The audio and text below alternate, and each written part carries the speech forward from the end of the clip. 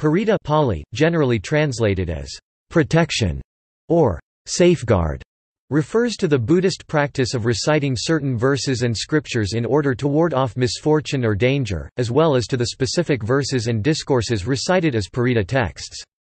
The practice of reciting or listening to the Paritta suttas began very early in the history of Buddhism.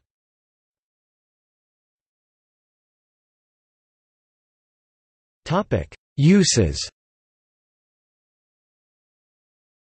In the Pali literature, these short verses are recommended by the Buddha as providing protection from certain afflictions.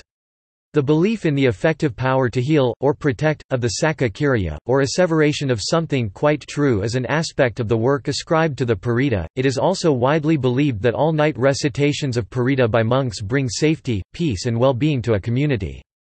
Such recitations will also occur on auspicious occasions, such as the inauguration of a new temple or home, or to provide blessings upon those who hear.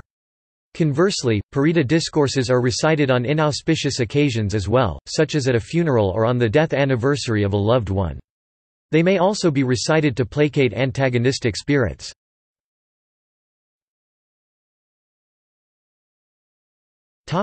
Discourse types. There are several Paritta verses that are identified as such within the Pali Canon.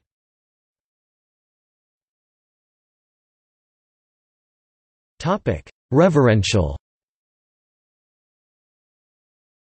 Most Paritta involve offering praise to the Buddha or, more broadly, the triple gem Buddha, Dhamma, Sangha. Of these Paritta, one of the best known is the Ratana Sutta SN 2.1, where, for instance, it states in part, "Whatever treasure there be either here or in the world beyond, whatever precious jewel there be in the heavenly worlds, there is not comparable to the Tathagata, the Perfect One.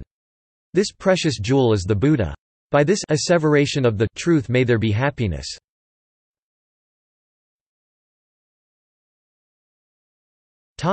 Aid seeking. A few Paritta involve the asking directly for the aid of the Buddha. Examples of this type of Paritta verse can be seen in the Kandima Sutta SN 2.9 and Suriya Sutta SN 2.10 of the Samyutta Nikaya. In these two scriptures, the deities Kanda and Surya protect themselves from the attack of the eclipse deity Rahu by reciting short verses praising the Buddha and pleading for his protection. O Buddha, the hero, thou art wholly free from all evil. My adoration to thee. I have fallen into distress. Be thou my refuge. In these cases, the Buddha is shown as specifically hearing and responding to the Paritta. He enjoins Rahu to release the captive deities rather than have his head split into 7 pieces.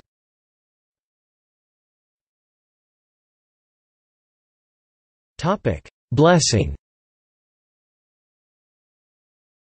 Another type of Paritta relies on the virtue of the individual who is ascribed as reciting the Paritta in the canon, rather than making reference to the virtues of the Buddha.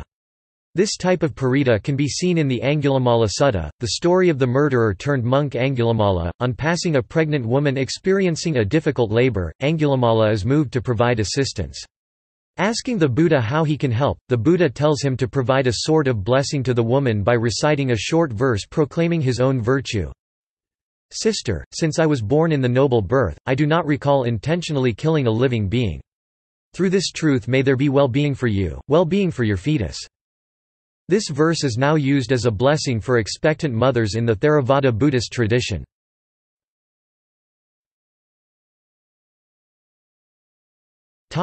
Forms of expression. The Buddha and the Arahants, the consummate ones, can concentrate on the Paritta suttas without the aid of another. However, when they are ill, it is easier for them to listen to what others recite, and thus focus their minds on the Dhamma that the suttas contain, rather than think of the Dhamma by themselves. There are occasions, as in the case of illness, which weaken the mind in the case of worldlings, when heterosuggestion has been found to be more effective than autosuggestion. In the Galana Sutta, even the Buddha himself had the 7 factors of enlightenment recited to him by another monk to recover from a grave illness. While Paritta texts generally are recited aloud, other mediums are known as well. In Thailand, Paritta texts are printed on small pieces of cloth containing images of the Buddha or famous monks. Similar text often in the Ham script is sometimes incorporated into tattoos believed to have protective powers, known as sakyant.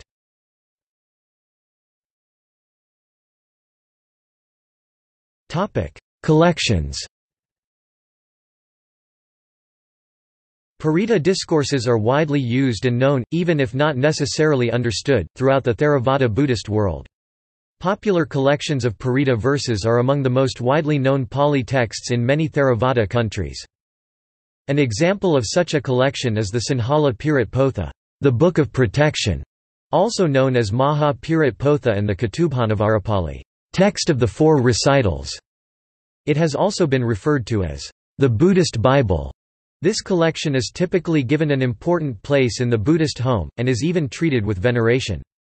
The book contains a collection of 24 or 29 discourses suttas, almost all delivered by the Buddha, and found scattered in the 5 original collections Nikayas in Pali, which form the Sutta Pitaka, the canonical discourses.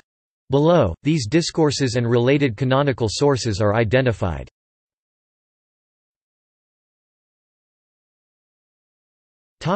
See also: Buddhist chant. Notes